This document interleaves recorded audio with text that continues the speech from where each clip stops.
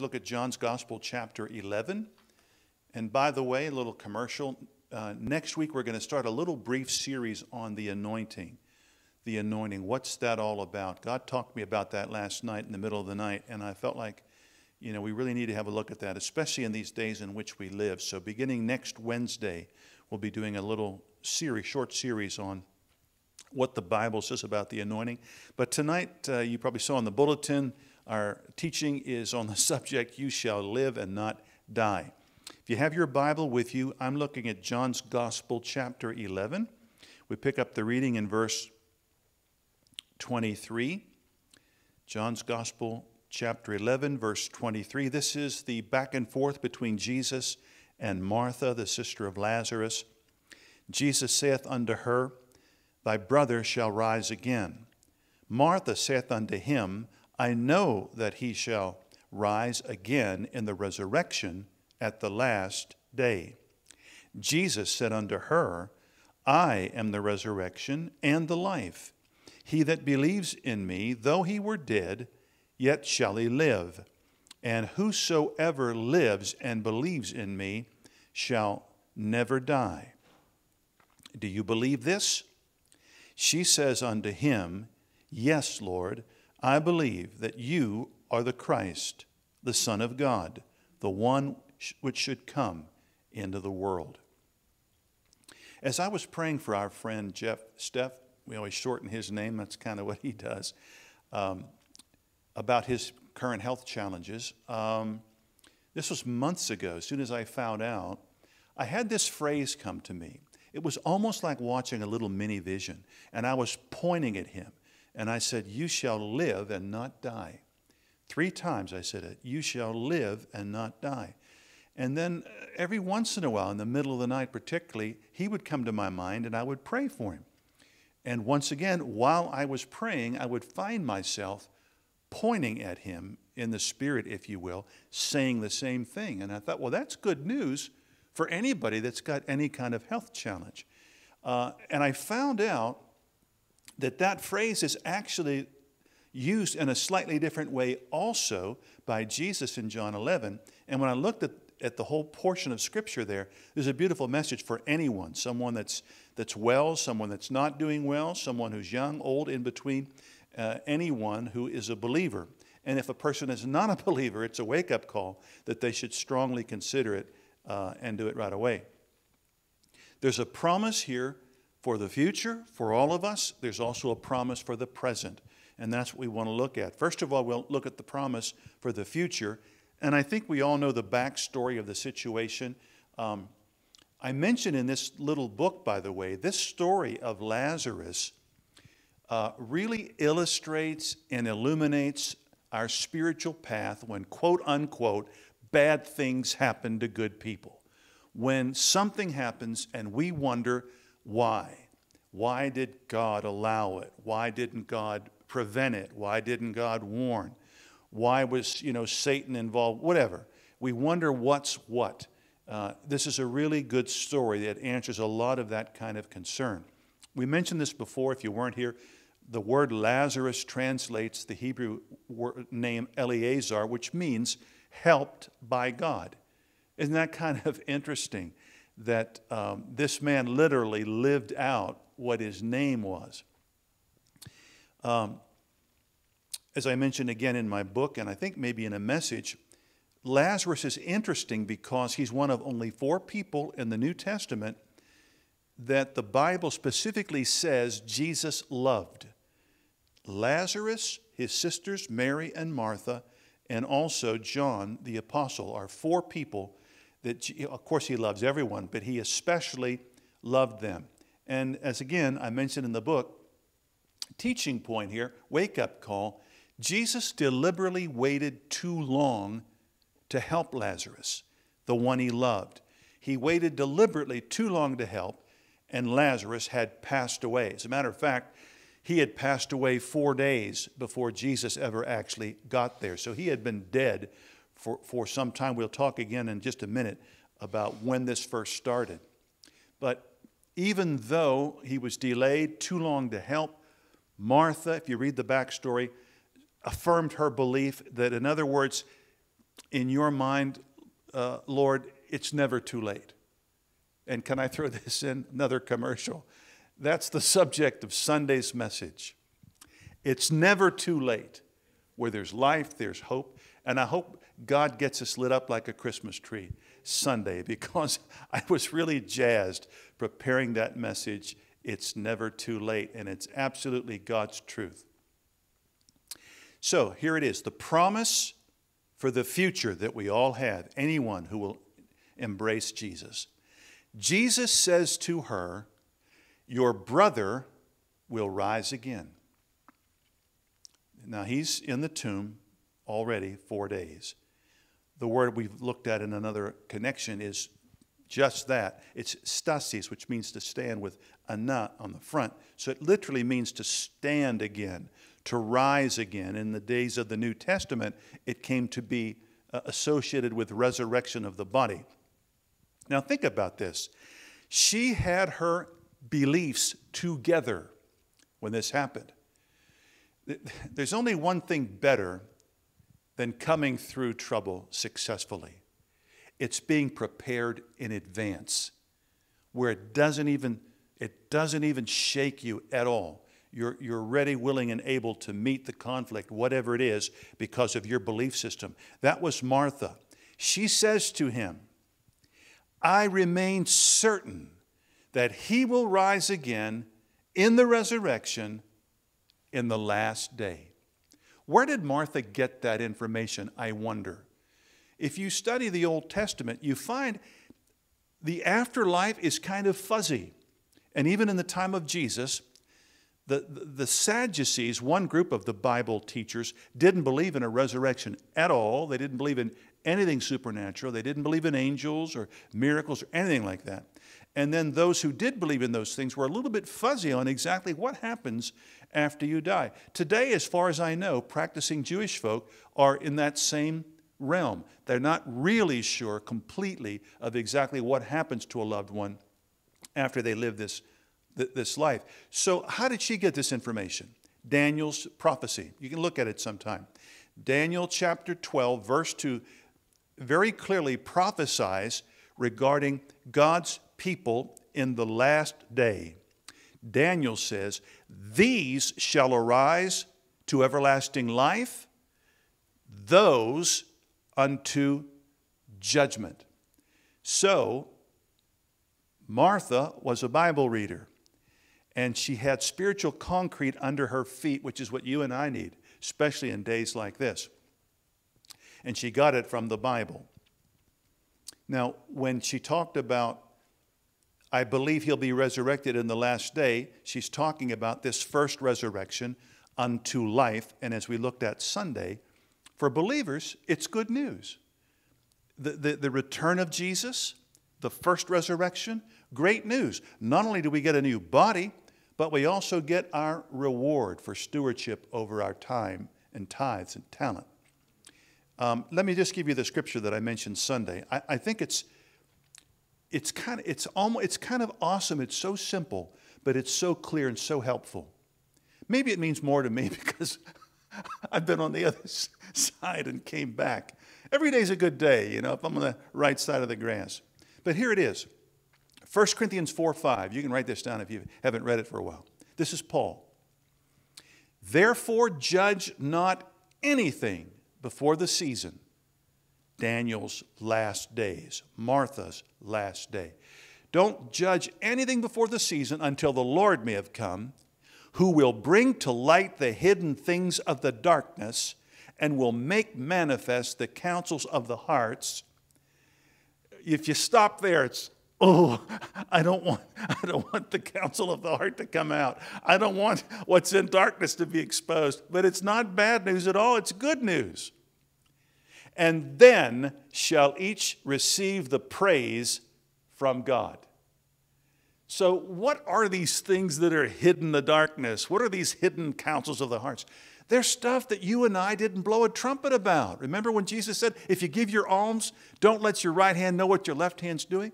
Everything you and I have done for the kingdom of God that we didn't blow a trumpet about, it's going to all come out. And can you imagine some of the saints, they're going to swallow their false teeth. Oh, they won't have any then. And they'll be looking at her, wow, I didn't know she did that. Can you believe him? Can you believe them? What they did, we never heard about it. They never asked for thanks or have their name in the bulletin or whatever. But that's what this is about. And this last season is the season of judgment or reward for believers. Do you like little bonuses? I like those. Here's one right here. Don't judge anything until the Lord may have come. Who's that? Jesus, right? The second coming of Christ. And then shall every man receive the praise from God. I thought we were talking about the Lord, Jesus. Now Paul says they're going to get the reward from God. Oops. Oh, wow. One little sentence, two little words, another affirmation that Jesus is God in the flesh. Isn't that beautiful? So the next age, after this age, will be the millennium when you and I and every saved person will rule and reign with Christ on planet Earth for 1,000 years before the next resurrection, the resurrection of the unbelievers to their final judgment. So that's a promise for the future, and maybe it means more to me than some other folk because I am farther along now than I used to be. And we never know what's going to happen. That wonderful fellow that does the maintenance work for the rack company was around today to fix two toilet things. And he told me just recently he had a fall. And it must have been really something. And he said when he hit, I think he hit some scaffolding when he fell. He said he heard a crunch down in his back. And he said he got up and he's moving. He said, oh, wow, that feels good. He said it was just like going to the chiropractor. But it could have been something else, right? I tumbled down 14 stairs, as you know, blank over teacups. And I could have busted my skull. I could have broken all my bones, etc. But thank God it didn't happen.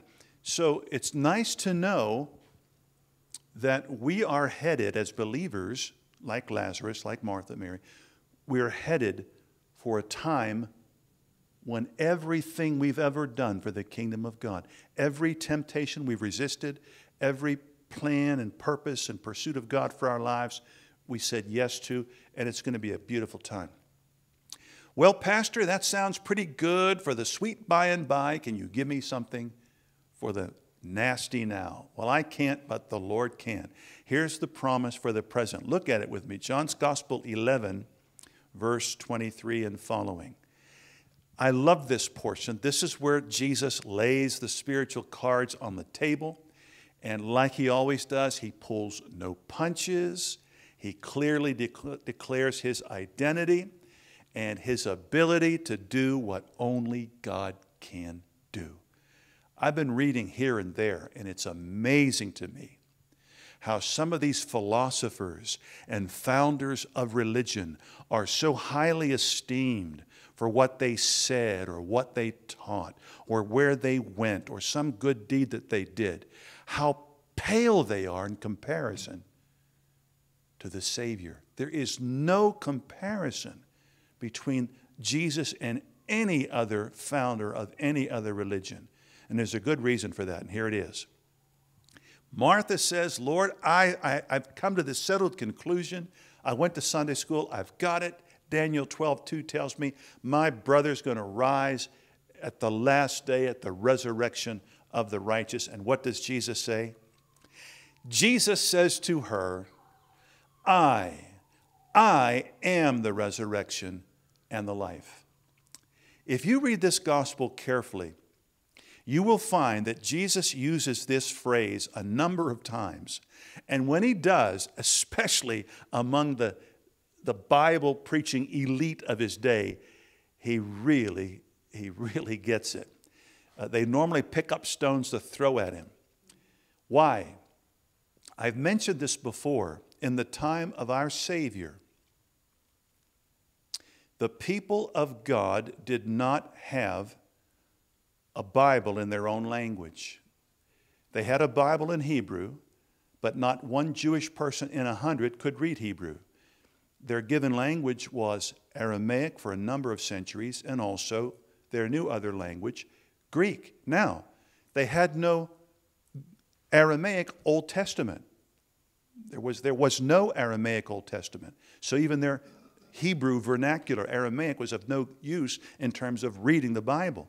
But those who were bilingual, and by the time of Christ, nearly every Jew was bilingual, they had this Greek Old Testament. And when you come to Exodus 3:14, we've mentioned this before, but it bears repeating. It's beautiful.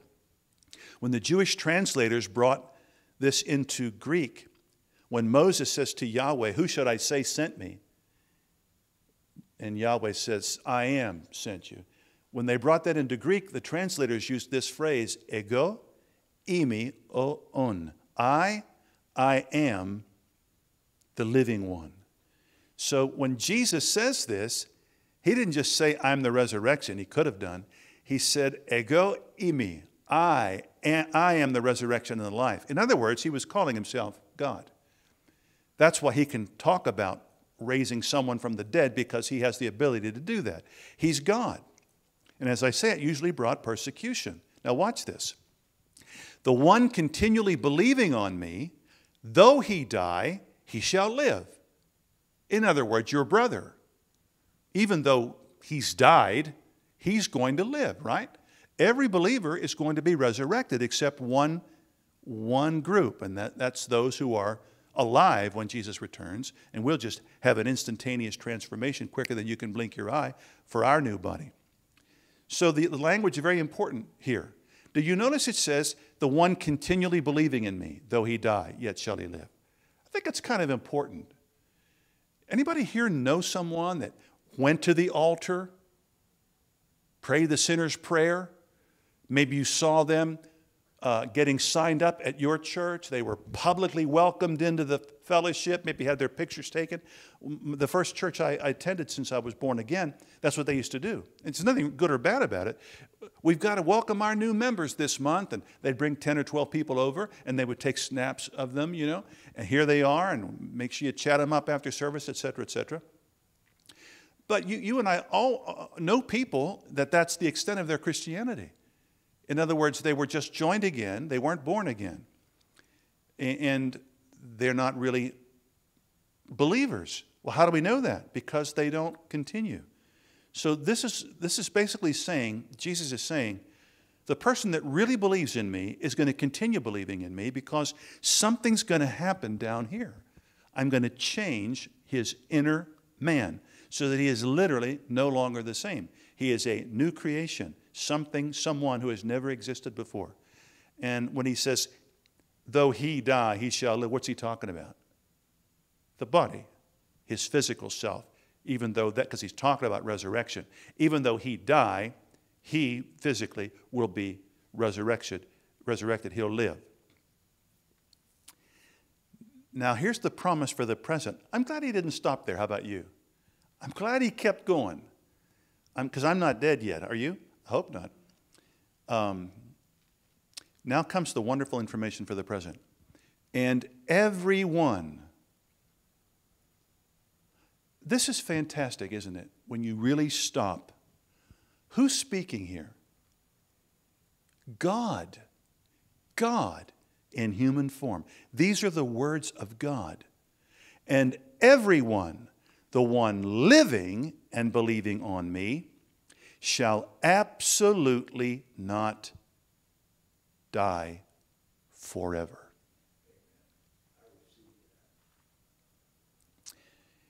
That's a stupendous promise, because that's good news, not just for the sweet by and by, but for the nasty now.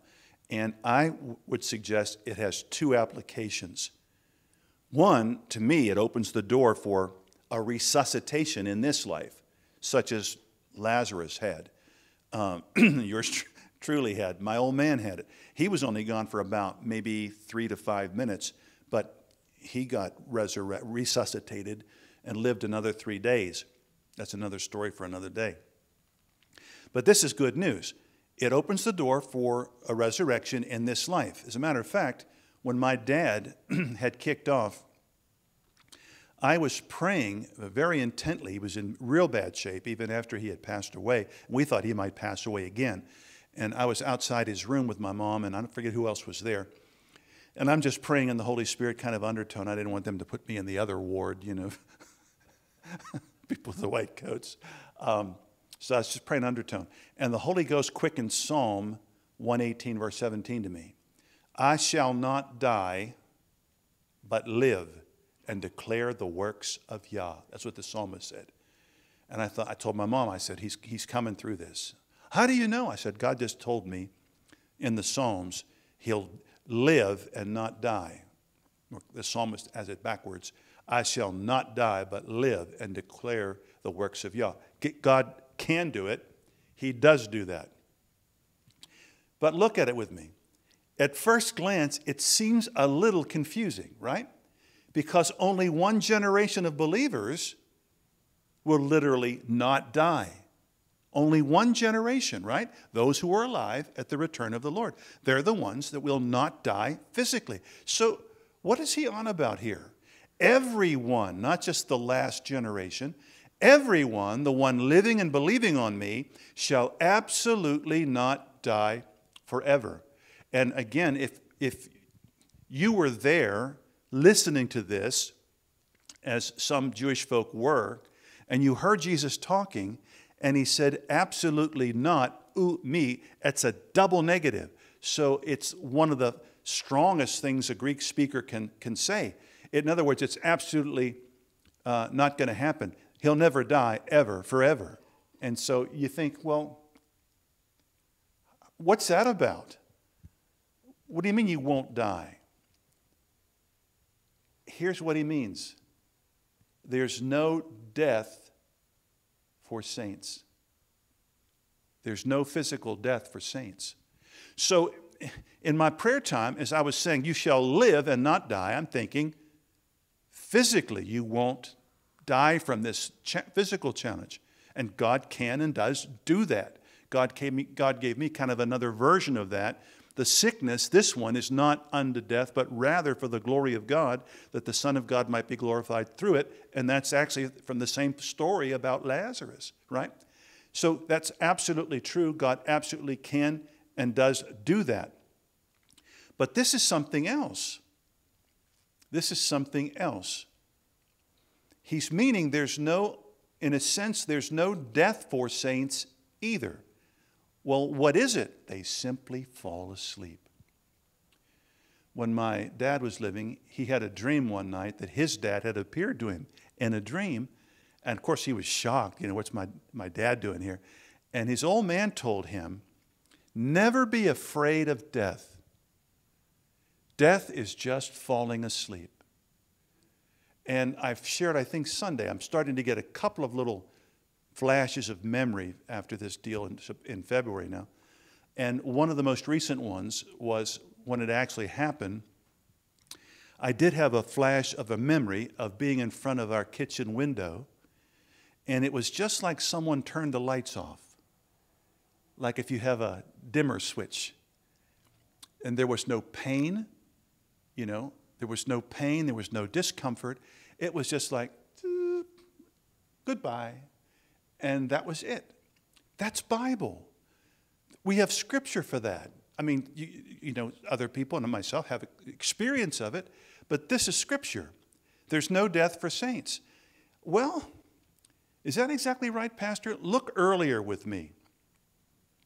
Earlier in this chapter, Jesus tells the disciples, our friend Lazarus is sleeping, but I'm going to go and wake him up. And do you remember what they said to him? Well, Lord, if he's sleeping, that's good. You know, I mean, sleep is a great restorer. How many remember Elijah? He was between the rock and a hard place and about half backslid. And the angel of the Lord put him to sleep twice and fed him some angel cake, you know. So the sleep restored Elijah, brought him out of a death-dealing depression. Sleep's good. And the disciples said, hey, Lord, if he's just fallen asleep, it's all good, because when he wakes up, he'll be over whatever it is that got him. Our friend Lazarus, Jesus says, has permanently fallen asleep. But in contrast, I go in order that I may awake him. And they chat him up. Well, you don't have to if he's sleeping. Then the Bible says, Jesus says to them, Lazarus died. Boom. Lazarus died. What did he describe Lazarus' death as, though? Isn't that something? Sleep. He's fallen asleep, I'll wake him up. That's one witness. Acts chapter 7, verse 60. When Stephen seals his testimony with his own blood as they're pelting him with rocks, Lord, lay not this sin to their charge, just like Jesus on the cross. Lord Jesus, receive my spirit. Having said this, the Bible says he what? Fell asleep. Two witnesses. In 1 Corinthians 15, verse 6, Paul refers to departed, deceased believers as those who have fallen asleep. Three witnesses. Bonus round. 1 Thessalonians 4:13, Paul again says that those who sleep do not lag behind those of us who are alive when Jesus returns for that first resurrection unto life and reward. So 4 times, and there are many more, in the New Testament alone, we have the death of a believer referred to not as death, but only as sleep. So Jesus was not mincing words or confusing things when he said, everyone, not just Lazarus, everyone, the one living and believing on me, shall absolutely not die forever. Not just the end time people who live to see the coming of the Lord, but anyone and everyone who's been a believer will never actually die. Like my grandfather told my dad, and like my own experience, we just fall asleep. How awesome is that? With the drivers we have today, with the pandemic we apparently have, even with such a minuscule death rate still, with this contagious deal, with all the other challenges we have, I believe this is extremely good news for our hearts and for friends of ours, for family members, for people that are going through a tough time, for people who are unsure about their faith, maybe because they haven't been in the right church or read the right scripture or have been taught the right thing. I think this can be a real game changer. And this life doesn't have to be so much walking over a flame, holding a rope that's greased, It doesn't have to be that way. We can go on our way rejoicing. So we shall live, I should say, and not die. And I think that's good news. It can be literal, healing from a sickness, and it's certainly spiritual for every believer. Anybody have any questions or problems? Mike? People, does it mean people in general or just Christians that fall asleep? Does it mean like everybody at that moment? Right, no. Good question. Does this falling asleep everyone? No one really dies. No. Jesus said the one that's believing on me. So yeah, this is a big difference because for the believer, the sting of death is gone, which is why it's literally called falling asleep. You can trace that out. And I found that fascinating. At the very beginning of this story, our friend Lazarus, it's perfect. He fell asleep and he remains asleep. You'd think they would wonder, why is he still asleep? What's going on here? Somebody give him CPR, but they didn't. The penny didn't drop. But I think that's fascinating. And I'll go wake him up. So that's in this life. But that's really what resurrection is. It's a wake up for our body at that point. It's a very good question. No, it's not sleep for everybody because people who are not believers are still under the curse of the law. And thank God we're not. So it's definitely a blessing. Right, as a matter of fact, along that line, I mentioned this Sunday, in the resurrection, I think a lot of us don't think about this. We're resurrected with new bodies. But when the unbelievers are resurrected, they're resurrected in their old body. Can you imagine living in this for eternity? Same problems you had, and it just never, it never changes. So it's quite something. I want to give it a miss. I don't know about anybody else. I'm not going there, not doing that. Anybody else? Praise the Lord. We had some wonderful gifts this week. Sunday morning's offering was not even, wasn't even a fourth of our budget. And I thought, oh, well. And I think it was Tuesday, we're over half of our budget, just like that. 3 different gifts changed day and night, and I'm sure it'll be again better by the end of the week. So God is doing wonderful, wonderful things. But if this is your night to give, baskets are always here, and we will come around the Lord's table.